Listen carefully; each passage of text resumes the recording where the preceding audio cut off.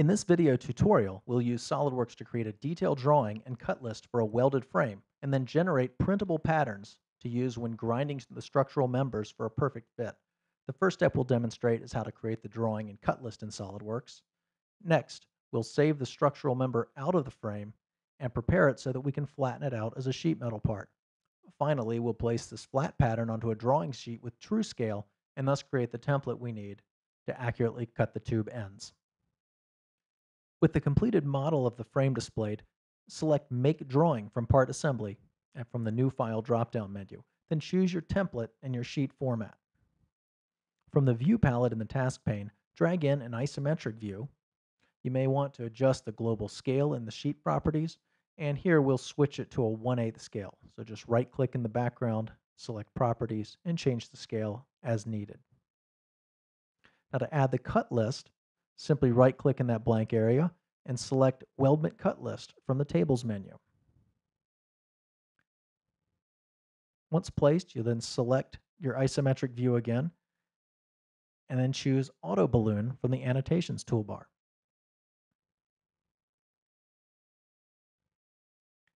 Now we'd like to focus on just one pipe here to demonstrate how to flatten it out. So we'll just grab this one that's numbered 7 here on the list. And if we can't tell exactly where that arrow is pointing, we can just drag the arrow right up to the part member to verify that that is pipe number 7.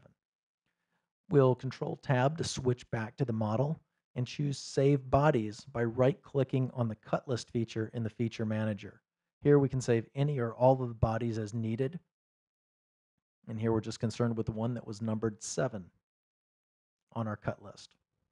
So we'll create a brand new file, complete the feature, and we can see the part in its new window. The challenge here is that this part is not aligned with any of our standard design planes, so our first step is to fix that.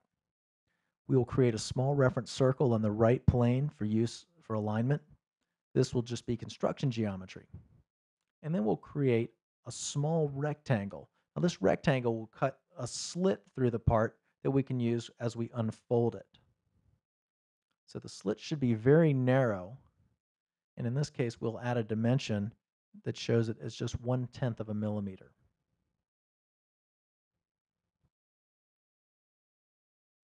So now we can exit the sketch and select Move Copy Bodies command, and this will allow us to align our pipe with the reference circle. So we select the pipe body as the body we want to move. We'll select its outer cylindrical face and the reference circle and see the pipe snap right into place as desired. Now we're ready to use that sketch to cut an extruded slot all the way through the part. So we'll choose Through All in both directions. And now we can zoom in on that Cut Extrude feature and clearly see the slit that we've made. It's very tiny, just 1/10 of a millimeter. And now we're ready to convert this part into sheet metal.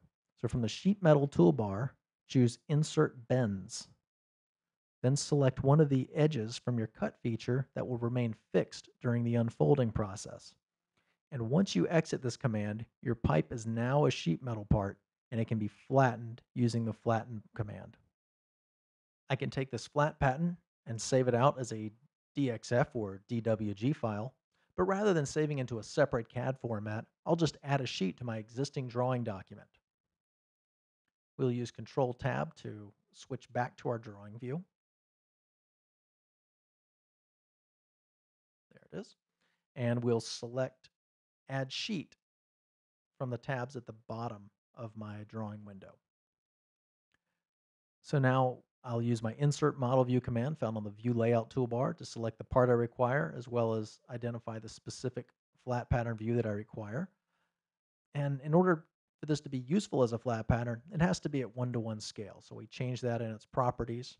And now perhaps also for some clarity, we'd like to show an overview drawing showing exactly where this pipe fits in our model.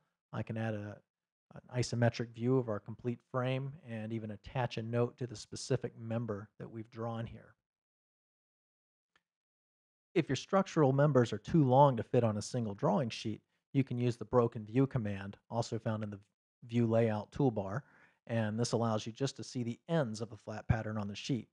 And because these ends may have curves that are difficult to dimension, one suggestion may be to first add some reference lines near the ends, dimension between them, and finally break the view. And by doing this, you can have an easy way to measure the references, and you know that your templates will be placed correctly on the pipe before you cut it. This concludes our video tutorial on creating weldment drawings and flattening individual frame members. For more SolidWorks tutorials, visit this site regularly. If your team is not yet using SolidWorks, visit us at www.solidworks.com/FSAE to register your team for a free software sponsorship.